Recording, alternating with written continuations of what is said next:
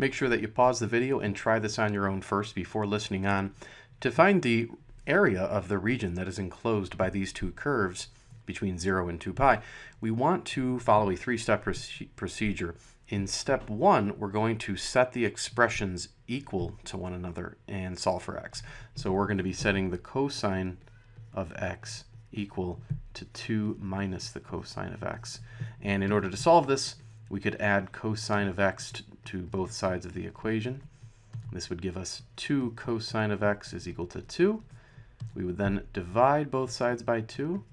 So now we have cosine of x is equal to 1. And in order to find the angles whose cosine is equal to 1, it is useful to briefly examine the unit circle. Recall the unit circle is a circle whose radius is 1. We have some key points here, but of particular note is this point right here, whose coordinate is 1, 0. You may recall that on the unit circle, the cosine represents the x coordinate. And we can see right here that on the unit circle, we want the x coordinate equal to 1.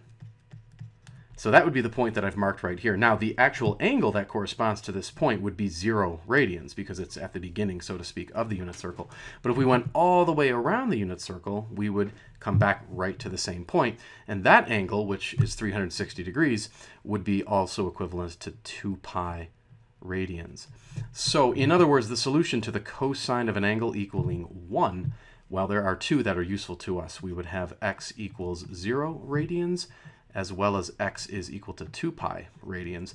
There are an infinite number of other solutions, but we only want to find the area between the curves from 0 to 2 pi. So we're going to only use those two values of x. That completes step 1. Now we're going to sketch both curves between the x values that we just discovered, so between 0 and 2 pi. So we will set up a graph to show the region formed by these two curves. So we're going to go from 0 to 2 pi. So y equals cosine of x is a pretty familiar curve. You may recall that it begins at 0, 1.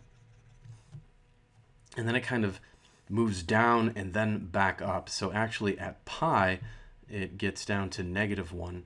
So it looks something like this. That would be the graph of y equals the cosine of x. We have another curve, of course. We have y is equal to 2 minus cosine of x. This graph is probably less familiar. It may be helpful to plug a few values of x in just to get a sense of what the graph looks like. So I will plug 0 in for x. So I would have 2 minus the cosine of 0 radians. Recall from above that the cosine of 0 was 1. So this becomes y equals 2 minus 1, which gives me 1. So when x is 0, the y is 1. So that would put us right here. Let's throw pi into this equation as well to give us another point. So we would have y equals 2 minus cosine of pi. If you look at the curve we've already sketched, we can see that cosine of pi is equal to -1. That's this point right here. So we would have y equals 2 minus -1, which of course is 3. So we're going to have another point way up here at pi, 3.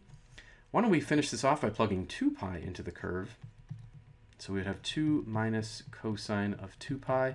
Cosine of 2 pi is 1, so we have 2 minus 1, which gives me 1. So we would be back at this point right here, 2 pi, 1. So this curve is going to look something like this.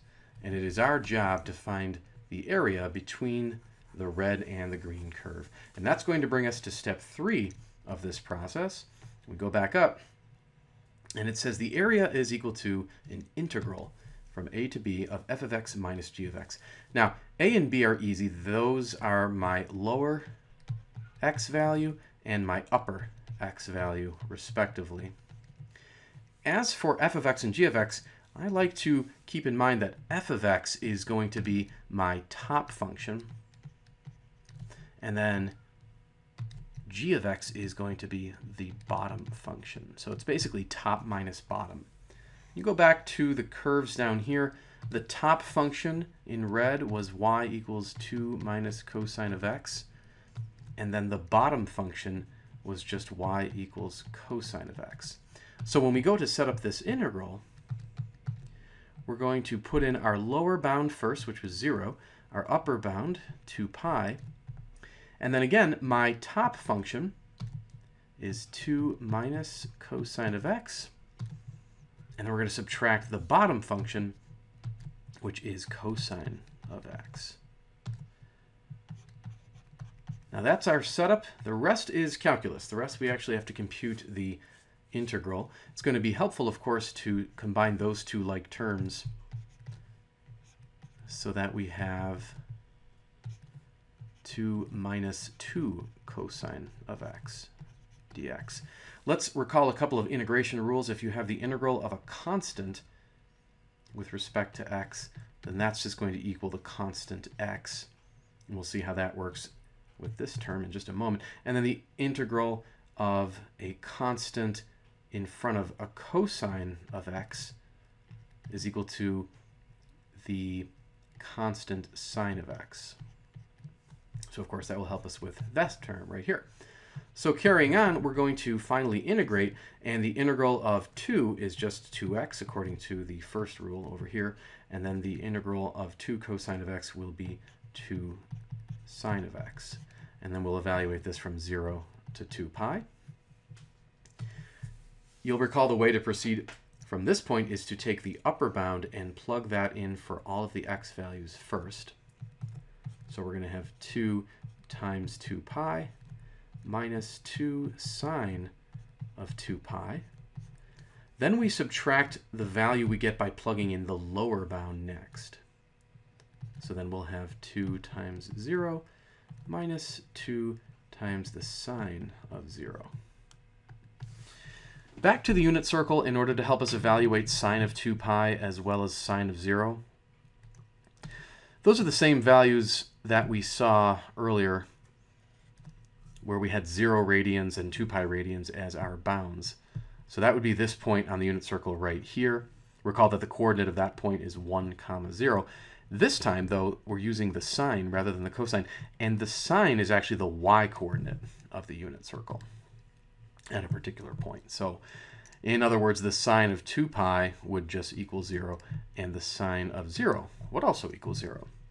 So this cleans up rather nicely. We have 2 times 2 pi, which is 4 pi, minus 2 times 0, minus 2 times 0 over here is 0, and then 2 times 0. There's a lot of zeros in here. This goes out, all that goes out, so we are left with the final answer of just 4 pi, which again represents the area between the red and green curves.